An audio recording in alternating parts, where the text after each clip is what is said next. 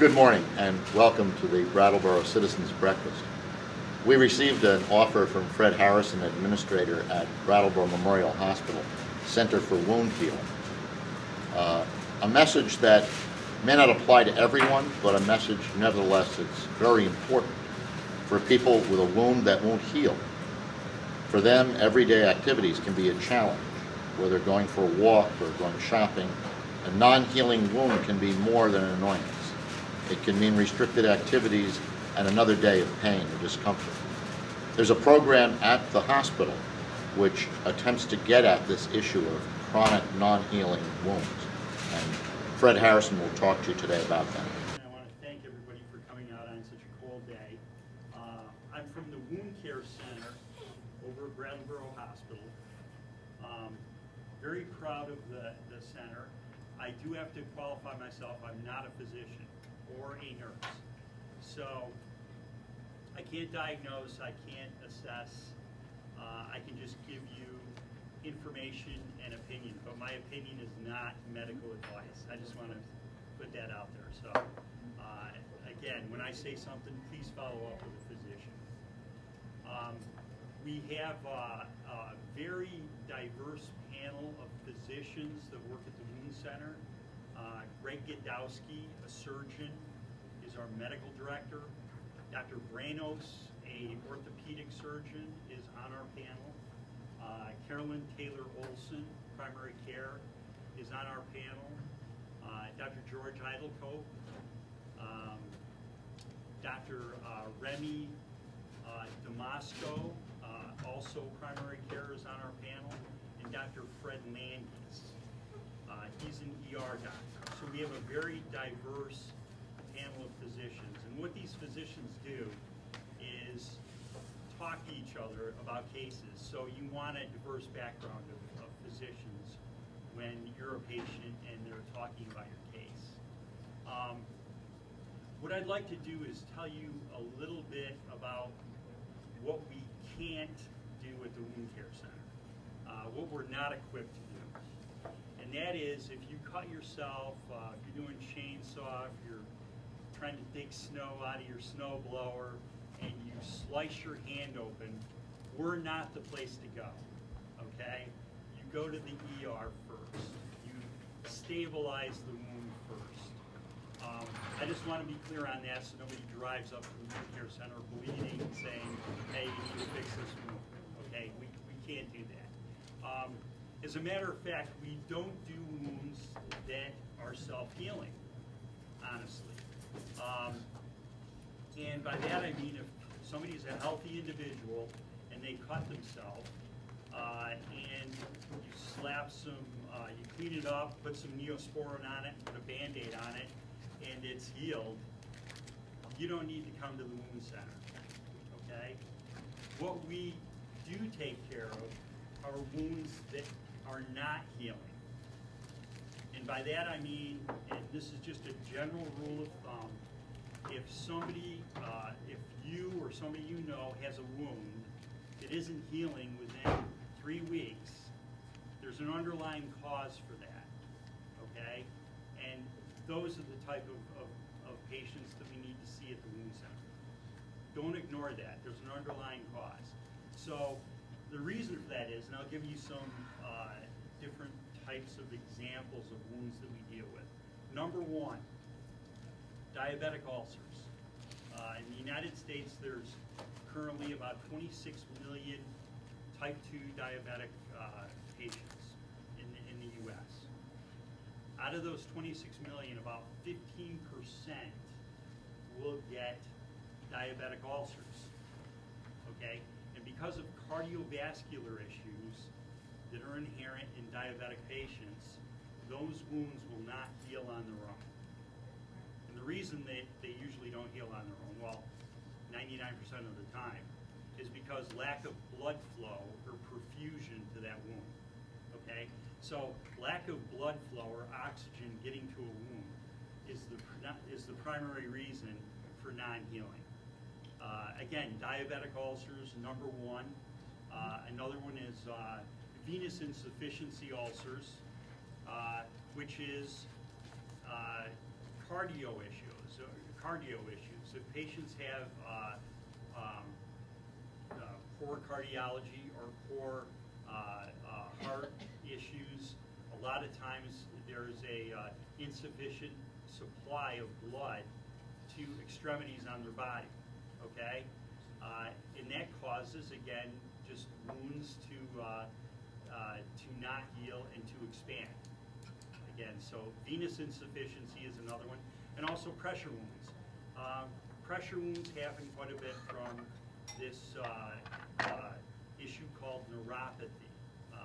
Again, a big term, neuropathy, for nerve damage. What that's all about is if you can't feel in your extremities, that is usually neuropathy. If you can't feel, pain is good. If you have a wound somewhere and you're walking on it, you tend to limp because you tend to stay off it.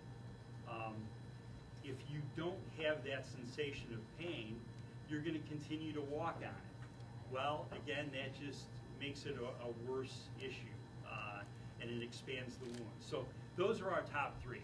Again, I just want to clarify that, you know, we're not a place like a Band-Aid station.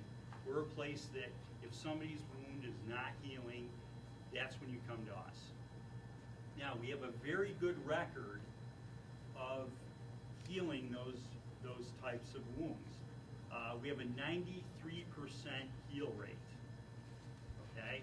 And our median days to heal are about 30 days.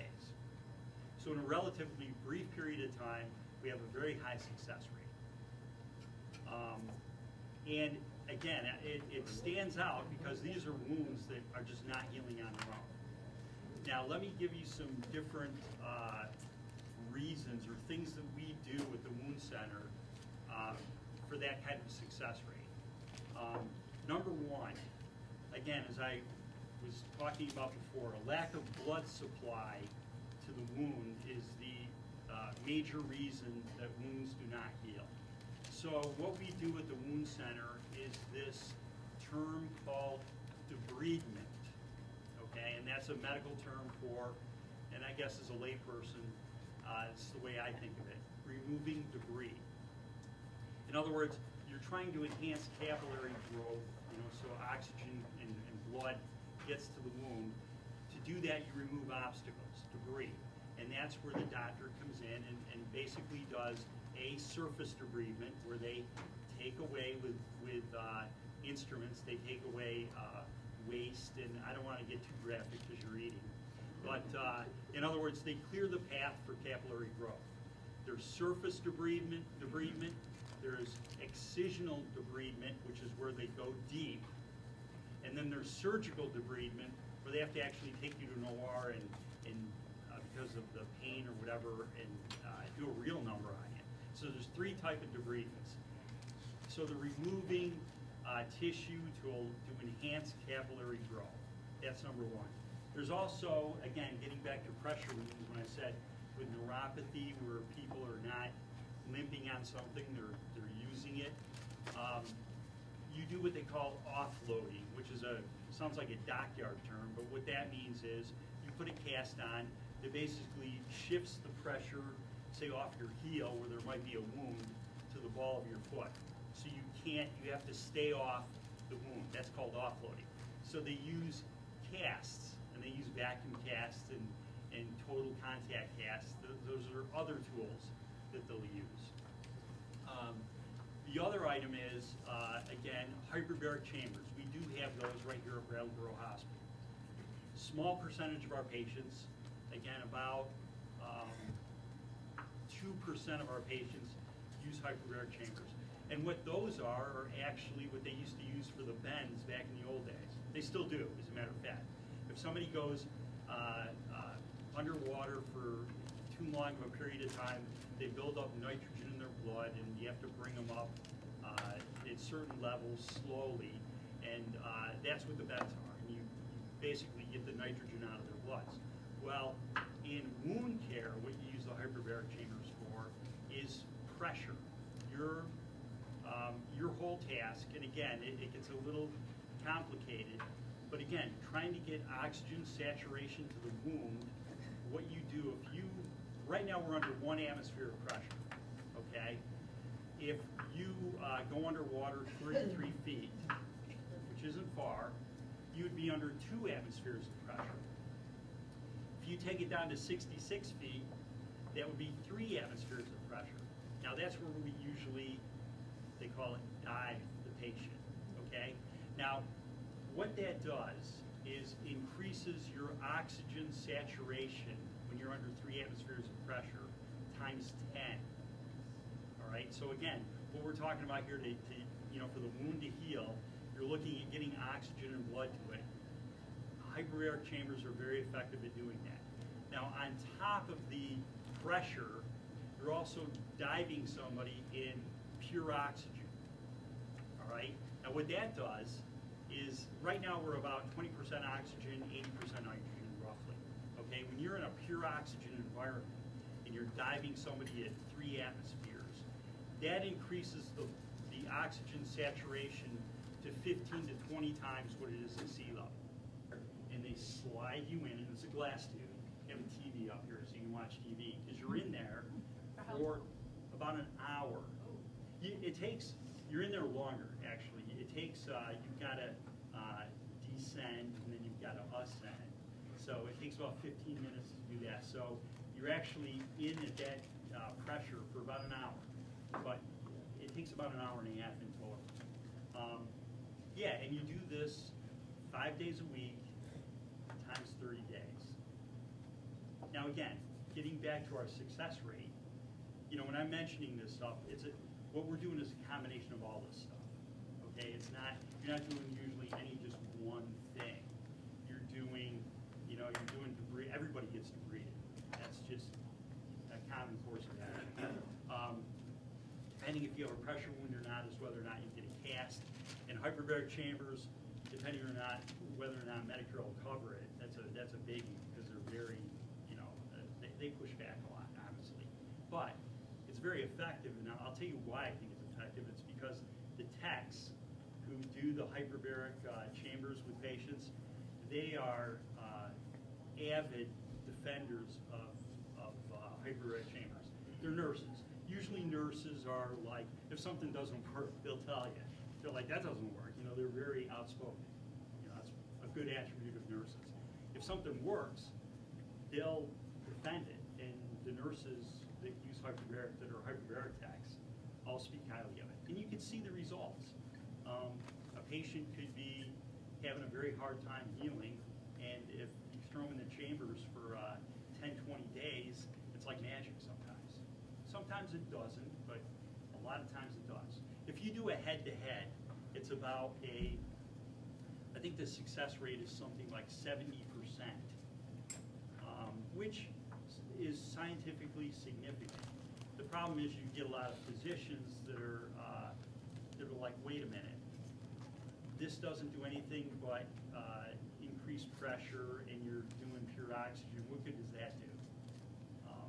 If anybody scuba dives, Henry's Law is a weird thing, because I used to scuba dive. And gas pressure is really, physiologically, does a lot of different things to you, different properties. And so I can understand, just from Henry's Law, the effectiveness of this. If your skin is dry, or if there's no blood getting to the area of the wound, it tends to be dry. There's no moisture there. What you do with these, again, advanced wound dressings, and you don't usually find these in a primary care office, is they'll be honey-based, they'll be silver-based, and these dressings basically promote a moist bed, because that's what you want for the wound. So you're doing the debridement, you're doing the offloading, you're doing the hyperbaric, and you're also doing the fact that you're doing a moist bed on the wounds to promote capillary growth. And that's all about promoting capillary growth. So what you're saying makes sense. You want to keep it moist. And again, these factors that I'm talking about, when you come to the wound center, a lot of times, and I need to stress this, again, you have issues, if you have an ulcer on your leg, well, there's a bigger issue than the ulcer on that leg. you have diabetes. And a lot of times, if people don't go to the doctor on a regular basis, this is how they discover these issues. Because they're like, I can't get rid of this, isn't healing. And then, you work on it a little bit, and we work closely with the primary care or the specialist. We can't cure we can't address the diabetes. Anything we can do is discover it and work on the wound, but there's other physicians that need to work on that aspect of it. So if there's any takeaway from our little chat this morning, it's please don't ignore. If you have if you or a colleague or a friend have an open wound and it's not healing, please get it. Please address it. It could be diabetes, could be cardiovascular, and again, your skin is an organ, and it's your first line of defense of your immune system.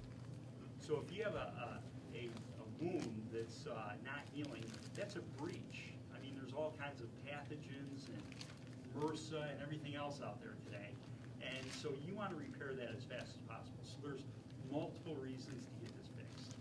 Okay. And the reason we're kind of a niche also is in addition to these, hyperbaric and fancy wound dressings and debridement, the doctors are all trained to do this. They go away to Florida to learn how to do this. So even though they're primary care surgeons, they all go to the same school and learn how to do this debridement. The nurses all go away to school. As a matter of fact, our nurses are wound care certified. And you get good at it, you get focused, and that's what you do day in and day out.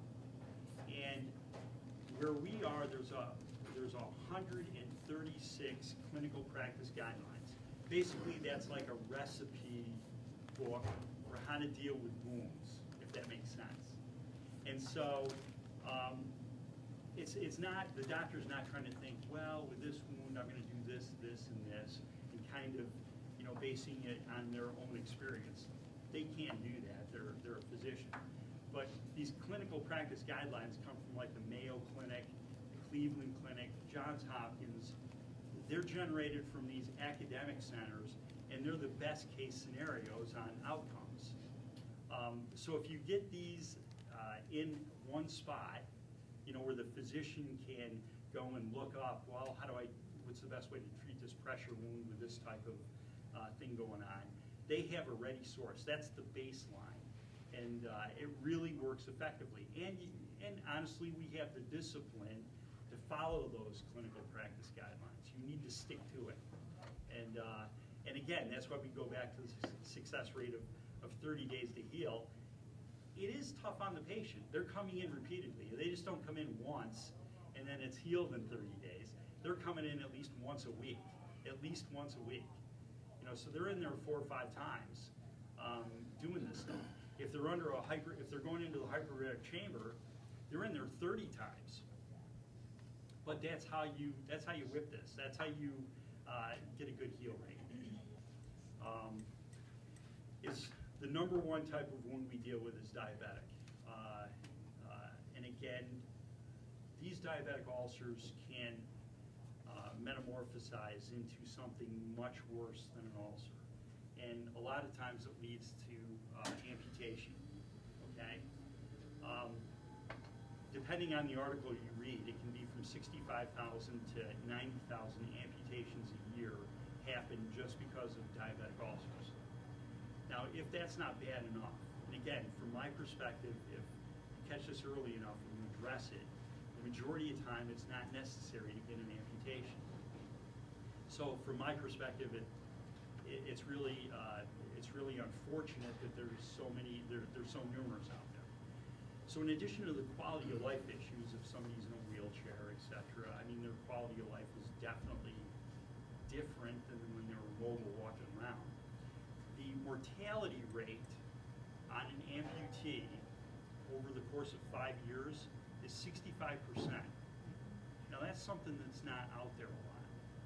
But I think it's something that I look at, and that shocked me. I was like, oh my God, in today's day and age, why would there be a 65% mortality rate for, post-amputation? That's the stat, because there's all kinds of what they call comorbidities, where, other stuff starts happening, other issues start happening. So in addition to the fact that it's unnecessary to lose a limb, it's even more unnecessary for somebody to lose their life. So I just want to bring this up as something, a wound, it sounds maybe minor, but don't let it morph into something that drastic. And we can handle it. We're very good at handling things up front. Commercial insurance is they'll cover 90%, but the patient has to pay out of pocket 10%. And so that, you know, that is our everybody's constant struggle. Is there's so many, you know, the rates today are such that you have to pay out like $1,000 before the insurance kicks in. So that's an ongoing challenge, but that's not just us. That's across the board. You know, the deductible, they call it, which is another big term for the insurance company saving money from my perspective. Anything else? Thank you for having me.